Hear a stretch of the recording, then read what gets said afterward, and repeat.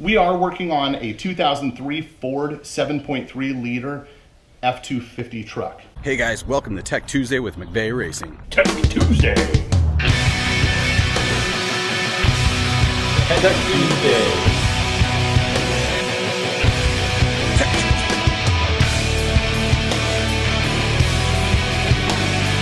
Tech Tuesday. Hi, my name is Jonathan McVay. I'm with McVay Racing, and today we are working on our chase truck, which we call Chase number 2. And what we're doing today is placing the alternator because our friends at Mean Green sent us their big bad alternator to put into our chase truck. As you well know, having a chase truck, you cannot be stranded on the side of the road. They are chasing the race car and making sure that all pits are done and done properly. So the worst thing that can happen is have a chase truck on the side of the road broken down. So let's install this big bad guy thanks to our friends at Mean Green. The first thing that you want to do is remove the negative battery cables to both batteries. Not just one, you want to do both of them.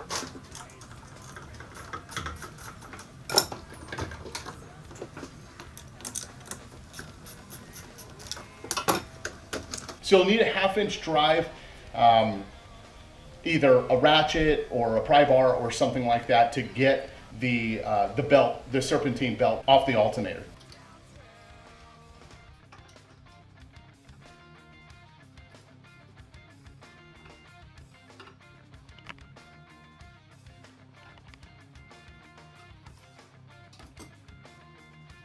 We've gotten the belt off the alternator. The next thing that we're going to do is undo the power cable to the factory alternator. So let's get that done. This can be all done with your basic tools at home. Very simple tools, like the nut that I'm pulling off right now is a 10 millimeter. That's the factory size on the back of the factory alternator. Our Mean Green one's a 13 mil. We also noticed that there's a secondary ground on our Mean Green alternator. So we're gonna take a wire and ground it to either the battery cable or we're gonna put it right onto the frame. We're not quite sure which yet. All right, so the next thing that you're going to do is depress the clip back here in and pull the wire out of the factory alternator, which we've done. Okay, as you can see, the next thing that we're gonna do is we're gonna take the 3 mounting bolts out of the alternator, which are 13 millimeter. Now, on a factory truck, you will not have this piece on there. So, but if you do, just pull the bolts out, set it aside, that'll be that. Let's take out the mounting bolts now.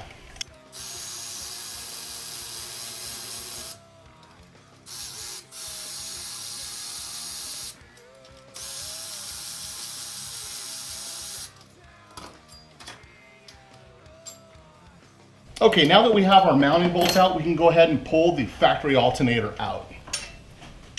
Easy. Now what we're going to want to do is take and put our Mean Green alternator in and just put it in there and put the bolts in loosely. We're going to tighten everything up a little bit later. This alternator, this thing is amazing looking, and it's going to really provide a lot of power for everything that our chase team requires. More power because of our lights, all of our fans, the onboard air system, a lot of things that we require as a team to provide for our chase trucks.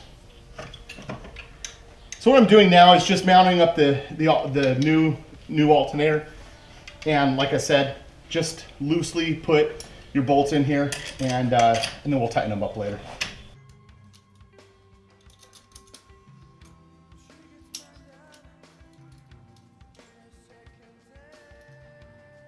Okay, we're gonna run them down till they almost touch.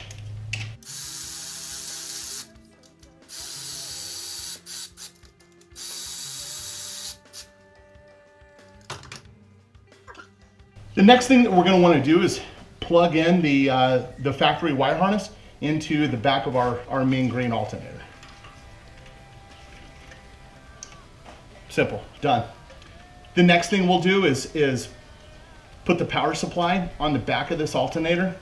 Again, we're just putting everything loose on for right now. Now the next thing that we're going to do is we're going to leave the alternator loose But we're gonna go ahead and put the belt on. I just wanna look at alignment really quick.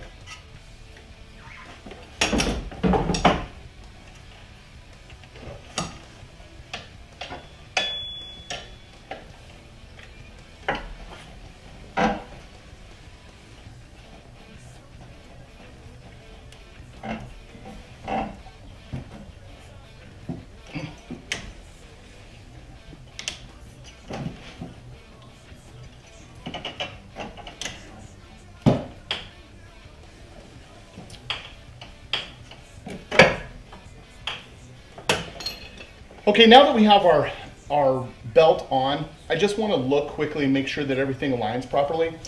And once we do that, go ahead and tighten up the bolts.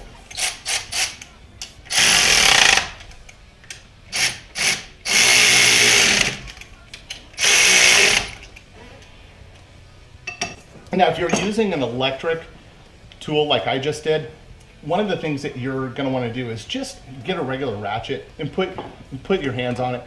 Just make sure that everything feels good, and nothing's too loose, too tight, etc. That's good.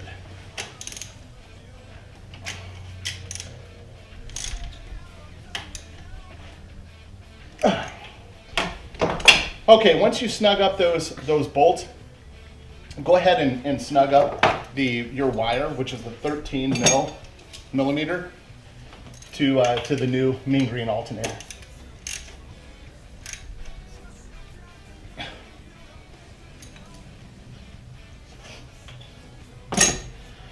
Okay, now one thing that we did notice, I mentioned earlier, is we noticed that on the back of the Mean Green alternator, it does have a port for a secondary ground. So we're gonna go ahead and build a wire.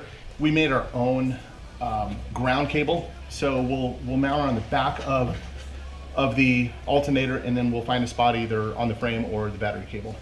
So we're gonna go ahead and secure the wire now.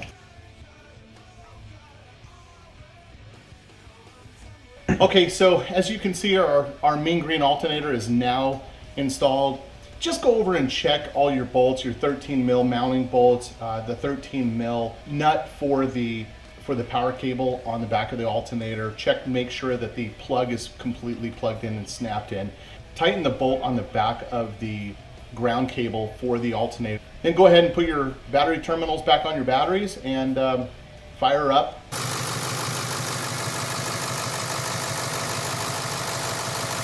If the belt squeals, you might need a little bit of a shorter belt. So that's what the instructions say. The instructions really come pretty detailed on how to do the job.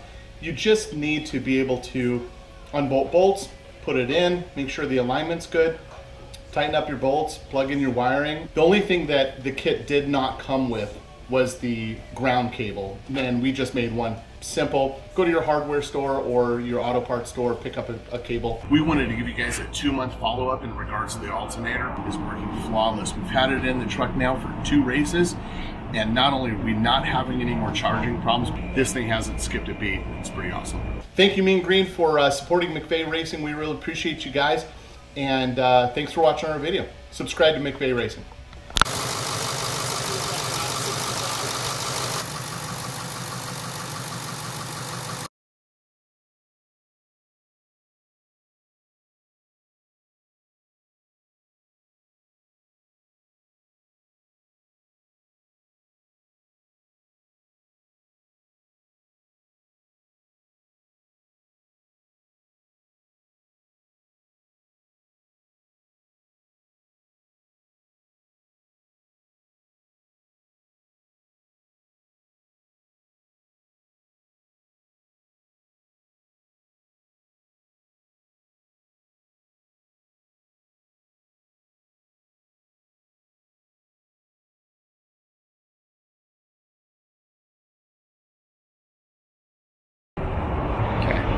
Anything else? I highly advise getting the alternator, just even for a daily driver that is just a normal pickup truck, because then you know that you're not going to have any problems charging your batteries or anything like that. The alternator is just I don't know about anybody else, but it is an overkill for most people. But with this truck, it definitely is an overkill for us too. But still, we're going to put it to use.